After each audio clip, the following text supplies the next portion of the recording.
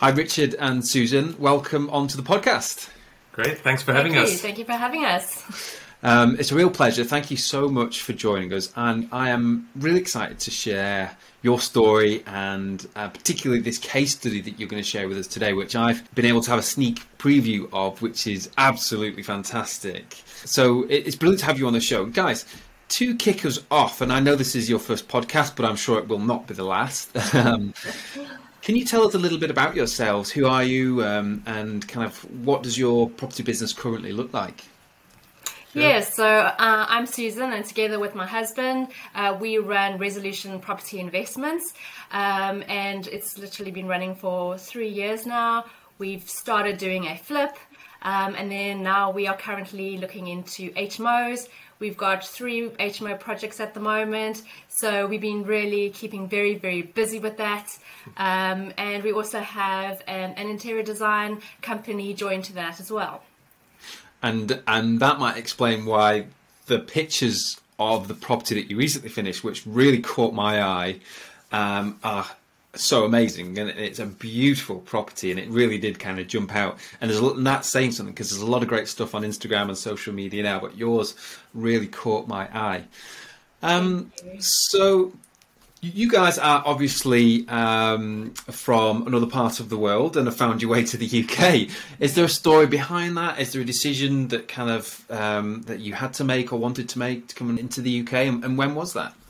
Yeah, I think, being from South Africa, there were a lot of benefits, but I think looking forward in terms of our family life, we had a 2-year-old girl, and we were just thinking of her future, and that was really the motivation behind our move. And we decided if we're going to move out of South Africa, we'd need to do it sooner than later. And we did that in 2017. So yeah, it was about 5 years ago. It was a tough decision, leaving friends and family behind, but we thought it was the right decision in the long term for our family. So that was the basis of it. And I suppose we'd had a bit of property experience in South Africa, and not really considered South Africa in terms of property investing in the long term. We'd done a bit of home renovations, uplifted the value of our own property and sold it on, and we were very happy with the result of that. And then, moving into the UK, we were kind of still interested in property, but didn't realize the full scope of it until we decided to get ourselves educated, and that just opened up a whole new world for us. Wow. So, I mean, that must have been, like you said, a huge decision. And had you already had it in mind that you would come and consider investing in property in the UK, or was that something that happened afterwards as you kind of got settled in? It was afterwards, I would say. I mean, we came over to the UK based on the fact that I was able to secure full-time employment. I got a job here, and it was while we were here that we started, considering property again, in that we started renting a house first. And as soon as we could, we wanted to buy our own home, because that was always our core belief, is to own our own home. So we understood from that point of view, having an asset in terms of that was the first thing we wanted to do. And then we started thinking about, got exposed to the possibilities in terms of the strong demand in terms of rental market here, and that's when we got ourselves educated in buy-to-lets, and then discovered this thing called HMOs, which is a completely foreign concept to us from South Africa. In fact, Susan actually experienced HMOs herself. Yeah. Back in South Africa, there is no such thing as an HMO, so it's very, very foreign growing up with that whole concept. But in my younger days, I did a 2-year stint in London and stayed in some very questionable HMO myself. And when we first heard about this, I was like, we really don't want to be producing things that I stayed in, and we really wanted to sort of raise the standards of what our tenants would be living in. So we really thought that HMOs was really interesting once we got into learning a lot about it. And then from a business point of view, we figured out that, we actually need a lot less properties to get to our financial goals. So that was also the other thing that we liked about sort of HMOs. Yeah, well, I mean, there's no doubt at all that you've created something that is vastly different to the accommodation that you experienced back then, Susan, because what you have and are creating now is really incredible. So you guys did a bit of standard residential stuff before you got into the HMO stuff. I think you'd done a buy-to-let and maybe you flipped something. Is that what you'd done before getting into the HMO market? Yes, before getting into the HMO market, as I mentioned, we'd done our own home renovations. So that was essentially a flip. It was a live-in sort of flip. We did an extension, a rather large extension, added a swimming pool because you can in South Africa. And from that point of view, that was our first flip essentially. Then once we got into the UK and educated ourselves, that's when we then took, from a theoretical point of view, we put that into practice and did our first flip here in the UK, in Nottingham. And then we were, as part of the education that we'd received, there's this sort of pyramid in terms of property investment advancement in growing your skills as you sort of move along, and buy-to-lets would be the sort of baseline to start from. And we'd always been looking for buy-to-lets with the radar on for flips, and we actually found a flip project and we worked on that, but we were always looking for buy-to-lets in the background and just found it very difficult in terms of getting offers accepted. First of all, I think it was, we started in a period in time in the property cycle where prices were fairly high. Our low offers were not being accepted for a buy-to-let to work. I mean, we were very, very grateful that we got the flip offer accepted. I mean, that was an absolute gem that we found. It was an absolute wreck. We got it at a good price and we sold it for a great profit. But in terms of buy-to-lets, we just weren't really winning. And that's where we thought, well, maybe we need to start considering HMOs, because we could potentially provide a higher offer, because we're then adding more value to it. We can increase the GDV, because we were looking at potentially using commercial finance rather than standard mortgages. And that's kind of how we kind of skipped a step, so to speak, and progressed onto HMOs. Well, I can see a number of challenges immediately there with this. So you guys have come over from South Africa, and I imagine just off the bat, things like getting finance and approval for credit and things like that is also tricky. Were those the sorts of obstacles that you were coming up against, as well as the difficulty in finding deals, or is it a bit easier? Are the solutions around all of that? I think we were. Yeah, that was a challenge when we bought our own home, and we just managed to do that within the first year of moving here. So we were able to sort of create a credit record and purchase our first home, which would have helped us for the buy-to-let, which we didn't do. So in terms of HMOs, yes, there was certainly a challenge there, as most lenders would want to see some HMO experience. But what we ended up doing, and it might not necessarily have been to our benefit, might have added more complication to the matter, but this is the way we had to progress, and that was have a joint venture partner with us. So we had a financing partner who provided all the capital for the project. We formed a joint venture, registered a limited company, and applied for finance based on that limited company. So it wasn't necessarily directly, we weren't scrutinized directly as the lenders, it was more the company. And they obviously take into consideration the directors of the company. So the complication was that he was an international investor from South Africa, but he had ties to the UK. He had a bank account here in the UK.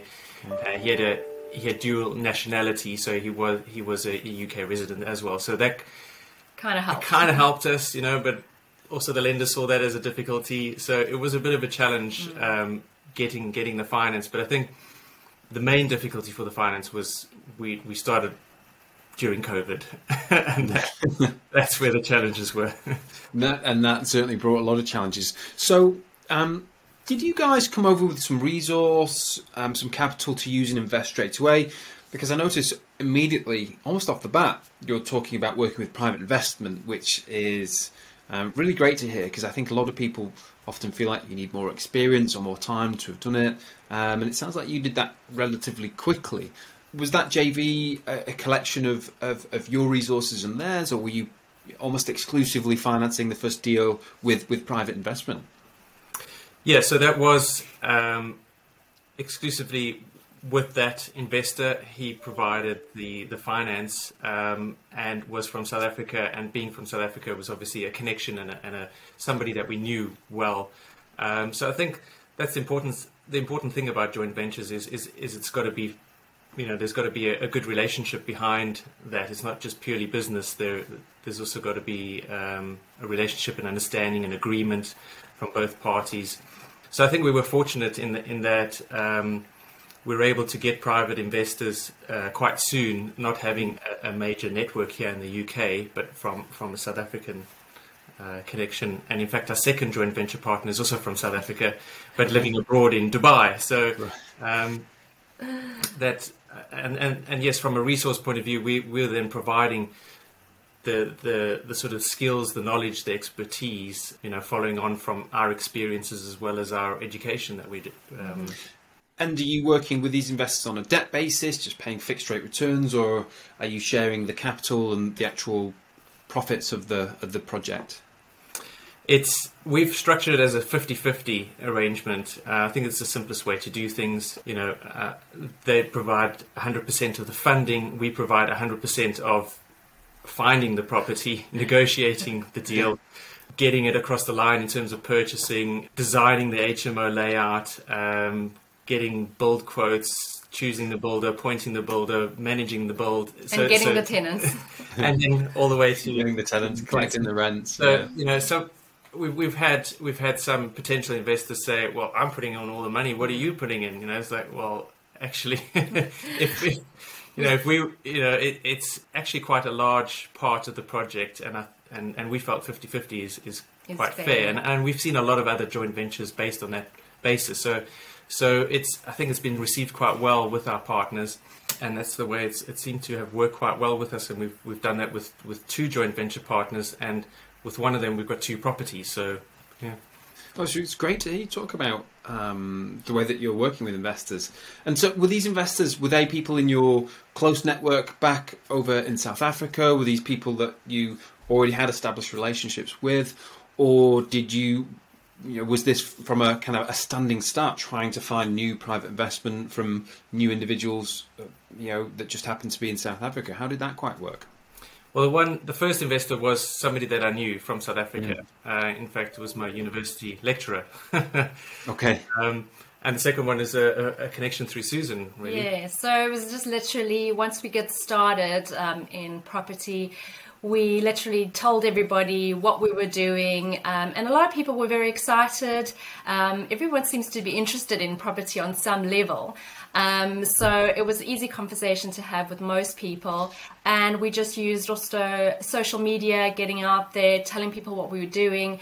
And yeah, a friend reached out to me and said that they would be interested in, and of course they've been watching us, they've been seeing what we're doing, and they thought, well, this sounds like a really good idea. Then obviously we had the conversation, which is very important, especially when you are doing a JV. You really want to be able to make sure that your goals are aligned, and that of course you first and foremost like each other, because of course you will be dealing with certain instances and some situations that you'll obviously won't necessarily go the right way, and lots of challenges. So you need to be able to be problem solvers and come together and work together. So after a few conversations, they were happy with what we were offering them, and at this moment, all of our partners are very happy with us. So it's been great. Just fantastic to be able to share resources. I think it's very important that property is really tough. You don't want to do it on your own. And I think building those relationships and working together and pulling each other's strengths is really, really key to the success of property deals and property in general.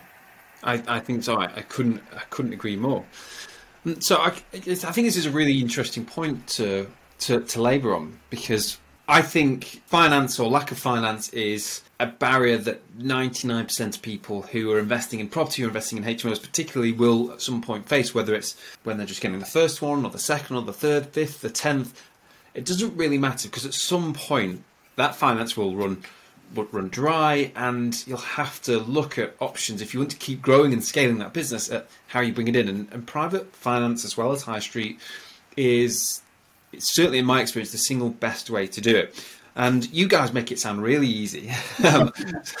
But Susan, if you were to give somebody some advice, maybe where you were a year or so ago, a couple of years ago, just getting started, recognised that investing in HMOs was going to be a really good thing to do, but didn't quite have the finance to make it work or to scale it quickly enough, where would you suggest they started? And I guess I want to draw on some of your experience of doing this so effectively in such a short space of time. Yeah, so essentially when you are talking about money and investment, I think a major thing is trust. And people need to trust you. So I think the first port of call was to work with the network that you already have. I think that was probably where we started, because people knew us for a long time. You know, we're credible, we're trustworthy, and we're quite flexible, and we could offer a lot from that perspective. So I think that's probably where we started. Yeah, it wasn't easy. Having the conversation to your friends about large sums of money is quite tricky. But at the end of the day, it was all about finding out what their needs were, what their wants were, and aligning what we could do with them. Because at the end of the day, we're all about win-win situations. It's got to be beneficial for both parties. And then, of course, we widen our pool. So it was definitely about networking, going to network meetings. You know, we had joined a property community as well, where we've connected with so many people that, are also on this journey as well. And again, pulling resources from different people, whether it's financial, whether it's knowledge, whether it's experience. That's also been really, really good to just network. And then, of course, it'd be silly not to use our social media. I mean, that's pretty much where a lot of business is taking place right now. So, we need to work with the times and utilize them to our benefit. So I think that's also been really, really great in showing people what we do day to day. That property is not just on the buying and selling property. There's a lot more that is involved in that. There is. I think you've just shared some brilliant advice there, Susan. And did you recognise raising finance as a top priority? Because often something that I see is people recognise that it's going to be important, but don't actually prioritise the action to go out and find it. Instead, prioritise the granular bits and pieces, perhaps don't try and open the doors to actually sit down and have meetings with investors, or create things like investor decks, or even develop a brand that generates some interest and attraction. And sometimes I don't see people actually talking about what they're doing or their intent on, their intentions in property. And of course, that makes it difficult for people to actually see and engage and show any interest in you or your business. So did you guys, obviously you recognise that this was an important part, but did you also recognise that this was a key priority for you? And did you really sit down with a strategy and an action plan and say, this is what we're going to do? Well, at the beginning, we were just kind of looking at our own resources. And we thought, with a buy-to-let, we can get a mortgage and we need to come up with a deposit and the refurb. And we kind of said, well, this is kind of the money that we do have towards that. But then later on realized that was very, very limiting. And if we wanted to do bigger projects, we needed to work with investors. It was probably only later did we realize that there was that opportunity that we could actually use private finance. So that came at a later stage.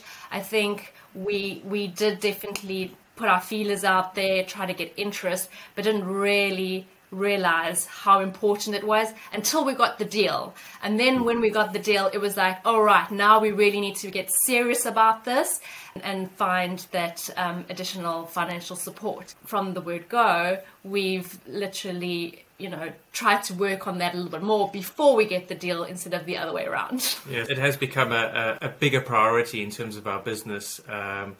as Susan mentioned, we kind of knew that it was required at the beginning, but really had to ramp it up quite quickly. And I think subconsciously our brand has presented itself in that way. Our logo we wanted to also sort of indicate growth in investment through properties. Our company name, Resolution Property Investments, we wanted people who were potentially going to invest with us realize, they're investing in a business that's our core focus, that they're going to invest and receive a return on their investment. We're not just a sort of a business where they might or might not get a return. So in terms of ramping up, it's probably, and I suppose that's the point in any business really is you've only got so much time and you've got to kind of focus on certain things. And yes, we're trying to focus a lot more on raising investment, but then you sort of find yourself going back to your projects that you're busy working on. It's very difficult to be able to give it the attention it really does need, and that is to consistently try raise investment during the course of our journey, rather than just as and when a deal comes along and right, here we got a deal. The word I've just picked up on there, Richard, is consistency, and I totally agree. I think so much about building a successful and sustainable portfolio or business is about consistency. And if you recognize that finance and raising finance is a key priority, because of course without that it's for some people difficult to actually scale, then consistently working and opening doors and moving that forwards is really, really important. And I think that that's one of the things that a lot of people struggle with, because sometimes it doesn't happen overnight. Sometimes it is incredibly hard work. Sometimes you get let down, you get disappointed, things just fall over, and it's hard sometimes to just get back on the horse. But for me, I think you're so right in that you always have to be prioritizing that. You always have to be consistent in taking action. And I had another question for you, and I think you've already answered it. We're going to ask it anyway. What, in your opinion, is the order that you should do this? And I asked this to different people, and I can get different answers. And I don't think there's a right or wrong. I think it's just interesting to hear different people's thoughts. But do you get the finance first, or do you get the deals first? I suppose there's a theory and there's a practice.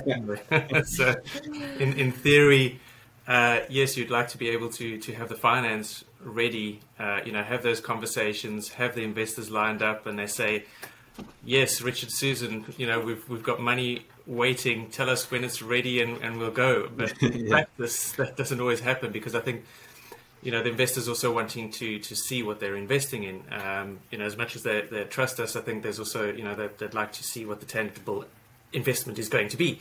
So we've got investors who have invested not specifically in a project, they have invested on a fixed term interest, and we're able to use those funds in variable, in different projects.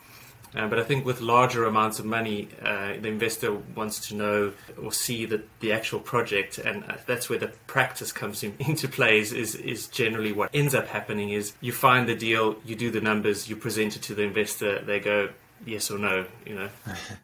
I think what we're saying is there's no real exact science to it, isn't it? And sometimes it's just the way the cookie crumbles. Yeah. I think it's really important to, like you say, be consistent and always be focusing on that. In the same way that in my business, we're always consistent in the way that we manage the properties and keeping on top of tenants and keeping occupancy up. We're consistent with social media. We're consistent with having conversations with investors. We're consistent with actually doing deals and showing people what we're doing. But that doesn't mean that there's always a deal for an investor there ready and waiting. And sometimes we've got to have conversations, and we've got to nurture those investors, and we've got to keep them warm, but we've also got to be transparent.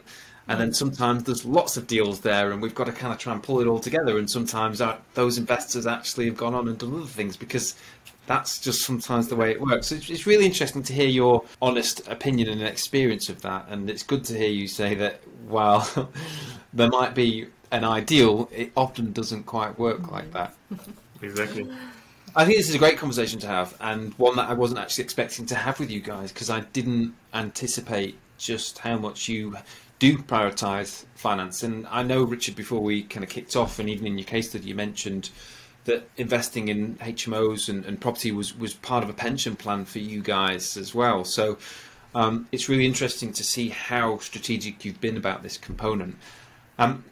Before we move on to your case study, which I'm really, really excited to talk about, I want to ask you about how things currently look now in terms of your project pipeline and where you see this whole thing going. Is it just an investment plan, or do you think that this has got legs to be something more exciting, maybe a kind of fully fledged business for you at some point? What's the plan?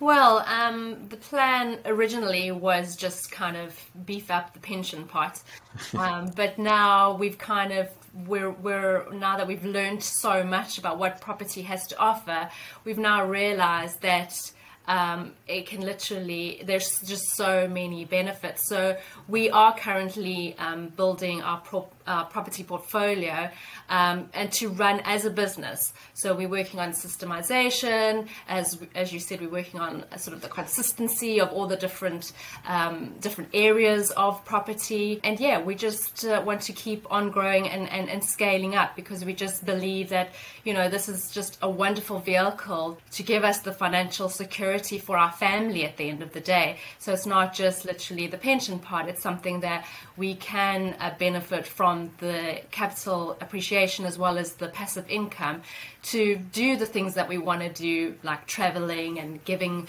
our children experiences, as well as to leave a legacy behind for them. So property does that. It also gives us other avenues to earn an income stream, like project management and interior design. So property just ticks so many boxes for us. It's very, very exciting. So really amazing. And I think what's also really clear is that passion for it and enthusiasm just sort of oozes out of you. And I think that's so important when you're doing this, because it isn't all easy, is it? And actually, when we start talking about your case study, I think you're going to tell us, or I'm certainly going to ask you about some of the stuff that wasn't that easy. I mean, reading your case was brilliant. And I think this is one of the best case studies I've ever read. And I'm not talking specifically about the numbers. The numbers are great, but I'm actually talking about the stuff that you shared and you highlighted in there. And there were so many things in your case today. I thought, wow, that is so true. Like, I can't tell you how many times that has happened to us. And actually, that's a really, really good learning point. So I'm going to give everyone an overview of the deal. And then I've got a few questions I want to ask you about this deal. So you purchased a building for $185,000 and you spent over £100,000 refurbing this. So this was not by any stretch of the imagination a small refurb, a walk in the park. This was a big project. So, you know, I would consider anything over 50, 60,000 quite a big project. So your all-in costs were over 300,000 in the end. Your stamp duty is obviously pretty expensive, and you got it revalued at 350. So you got a really nice, good capital gain on that project. I think you made sort of in the region of about 40,000 just on the capital value. And I'm really interested to talk to you about that specifically. So we'll come back to that in a second. But gross rents, almost 50,000. It's an amazing. So this is a 7-bed, isn't it? Which I know is actually part of your really focused strategy. And after all costs, net cash flow, £26,500. So this is a really, really powerful deal. And I think the return on the capital that you invested into the deal in the end was 53%. So this is a fantastic case study. And I know you guys listening can't see it, but trust me, go to the roadmap and have a look, because the pictures will blow you away. It is mega. It's amazing. So where should we start? Let's first of all start with why 7 beds? Because actually you also mentioned in your case study that this, in fact, I think the next 2 projects that you've got lined up are also going to be 7 beds, aren't they? Yeah. Which is really interesting, because 7 beds is actually, we're into sui generis, we're into planning permission. So that is not where most people start, and it it tables lots of objections and problems that you can encounter. So I guess the first question I've got is, why 7 beds? I think purely from a business point of view, to maximize the GDV of the project and the property as a whole. You know, I think you've got this blank canvas, and you want to make the most out of it. You're spending money on buying it, so you want to be able to get the most out of it. And you know, we were looking for properties that could give us a large number of bedrooms, whether it was 6 or 7. But the ones that we found, we were able to get 7 bedrooms out of them with, adding extensions on or going into the loft. And it just worked out quite well that way. Look, it obviously didn't come easy. We really had to, rack our brains to get everything to fit in and make sure all our rooms had en suites, because that was an important point. We wanted to make sure rooms had en suites. Rooms that were big enough, we wanted to have studios, put in a kitchenette. So yeah, the first point is maximizing the value of the property, getting a greater GDV, getting a greater sort of return on investment at the end of the day. That obviously, made our lives a little bit more difficult, as you say, in terms of getting planning. And, I think that was a challenge that we wouldn't have confronted on our own without, the support that we'd sort of surrounded ourselves with, and we could probably have a chat about that. But we then were confident enough to go ahead with planning. And luckily on the first one, it went through relatively smoothly. We had some objections from residents in the street, but we managed to have good conversations with them and got the planning through. The next one, not so easy. It went to committee. So we thought, nerve-wracking. What have we done? But we managed to get that one through as well. You bought this unconditionally. You bought this and then pursued planning, or did you offer subject to planning? How did it work? Yes, that is a conversation that comes up a lot in our property community. Again, it's sort of, I think, case by case, dependent on the vendor or the seller.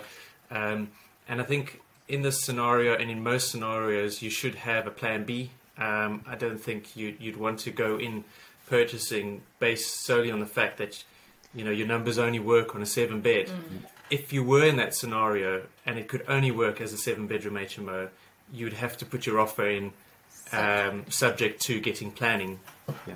And I think in a lot of cases that just makes the deal a lot harder to sell to the vendor. That they're probably not going to accept that. So we were able to make offers on these properties, knowing that we wanted to get planning, but if we didn't, we'd be able to make it work on a 6-bed or put in a planning application at a later stage. Okay, so it's really interesting. So you have almost built that risk into the price that you've offered and been willing to pay. And I think that's so important, because it's an obvious question, isn't it? How did you know it was going to get 7 beds? If you didn't get 7 beds, what do you do? Because you've brought private investment in. How does that work? And I guess you've also had to have transparent conversations with your investor and manage their expectations. Is that how you did this? Yes, yeah, we've had those conversations, and we've been through the process together with our investors. We've had to say, well, our planning application is going to committee. it might or might not come out as a 7-bed, and they were with us throughout that whole process, understanding, and I think that's the important thing, is to be able to have that communication, that conversation, be able to have that conversation and have a joint venture partner that's willing to work with you through these difficulties and not just expect sort of golden goose at the end. Yeah. I think that's solid advice, and I couldn't agree more. And so 7-bed, all en suites, and that was obviously a very conscious decision. I'm assuming this is a professional let, isn't it? Yes, that's right. Yeah. Okay. And did you recognise before going into this project that it had to be en suites? Was that a clear part of the strategy for you? Is having en suites in your professional HMOs almost part of your product? Yes, we knew that there was great demand in the area for en suites. And given the year that we've already had, en suites became even more important than ever. Obviously, from a hygienic point of view, and having an area where people are feeling safe in the space. So en suites was definitely a plus for us. And it was really important that we did manage to get at least most of them have en suites. So yeah, definitely.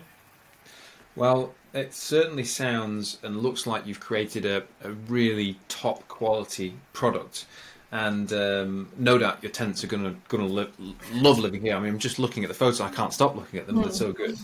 Let's talk about some of the stuff then that was challenging, and let's start with the finance bit. So, in your case study, you guys said, and interesting when I asked you about values just a little while ago, why the 7 beds, you talk about maximising the value, and I know you guys really are quite focused on that commercial valuation. And this is a question I get asked all the time, but most of the time people are asking it about 4 beds and 5 beds and 6 beds. And the advice I usually give them is, look, it's not impossible to get some sort of commercial lending on that based on the net and gross rental valuations, but it's not easy. When you start venturing into the 7 beds and more, it is a little bit easier, but still not easy. And it doesn't sound like it was easy for you guys as well. So can you tell us a little bit about that? How are you actually making these valuations stack up? How are you actually making, because I guess this is a key part of your strategy, isn't it? Getting that elevated valuation, extracting it on a commercial basis. How are you making that work, and what problems did you encounter with this deal?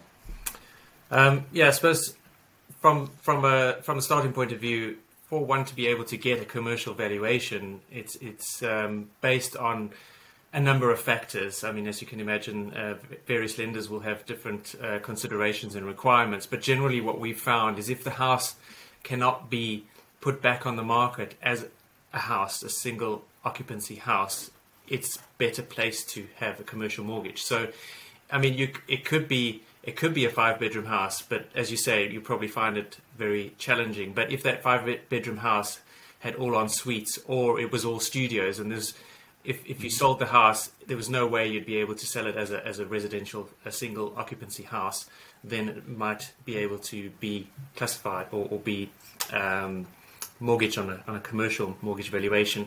I think 7 bedrooms is by default commercial valuation, no problem. 6 bedrooms probably more so, but again, additional en-suites will strengthen the case for it to go onto a commercial mortgage. When you got this valued, did you get the value you want the first time? Did you get the lender you wanted first time, or did you have to jump through a few hoops to get there? Yes, it's never straightforward, is it? I thought you might say that. Yeah, I think it was probably going to be challenging, and we expected that, and from the beginning we knew we needed a brilliant broker, and we have a fantastic broker, and she's done amazing things for us. And COVID or no COVID, we probably would have had a bit of a challenge. We might have gone from one lender to the next, but with COVID, we went through 3 different lenders, where they were willing to finance the project, and they then midway changed their own internal policies and said, thanks, but no thanks, we're not going to lend on your project anymore. So we had to move on and find another lender. So that was challenging, finding lenders. I think you've probably answered it there, Richard. I was interested to know whether it was straightforward or not, and I think you're clearly saying it wasn't straightforward. You had to go through 3 different lenders, and you had a great broker, which was obviously key to this. Was there a point where you were worried that it might not happen and you wouldn't get the valuation that you wanted, or were you still entirely confident despite?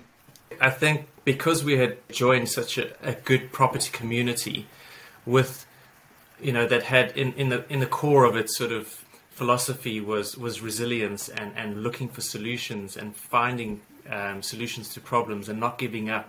Where there's a will, there's a way. We were quite happy to, or not happy, but we knew that we would find a way.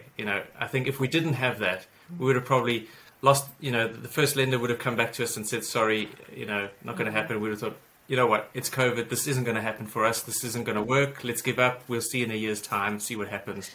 But I think it was very important, and I think that's in general with everything, entrepreneurship, property business and whatnot. There's just so many variables and so many factors involved, lending being one of them, and it's just a matter of finding ways and means to get to the outcome. Being persistent all the time, keep pushing until you get the desired results at the end. Yeah, I want to highlight that as well, Susan, because I think that word persistence is key as well. I think the 2 most important features, of success, particularly when you're growing a business, are consistency and persistence. And you said them both today, and I don't often hear a lot of people saying them. It's something that I find myself repeating a lot to people when they're getting frustrated or demotivated by lack of results from progress, and not seeing the results they want, even though they're doing the right stuff. And it is great to hear people like you say that it doesn't always go smoothly. There are issues, there are hiccups. Sometimes you've got to take a step back, before you can take a step forwards. Sometimes you've got to look at plan Bs, and it really is great to hear you talk about persistence there as well. Let's talk about the refurb as well. So obviously this project was amazing. We know it was a £100,000 refurb, so we can imagine immediately that there's a whole lot to keep on top of there. But you said something really interesting that I've experienced myself, and I know how incredibly frustrating it can be when it's not done properly. And that is when you've got plans of the property and you've got rewires happening and plumbing and sockets and switches all to go in the right places. And this was something amongst a number of things that you've highlighted as being quite challenging. What was the challenge there, and what advice would you give anybody listening who's doing refurbs of this sort of size to try and avoid problems that can encounter with that? Because I think the example you gave is, if sockets go in the wrong places, then it can really throw out the whole furniture arrangement. And actually, when you've got things like you've got mounted lights by the bedsides and things like that, haven't you? So absolutely critical. If they're on the wrong side of the room, then it's going to look a bit peculiar with the bed over there. So what challenges did you have, and what advice would you give to people to try and avoid this?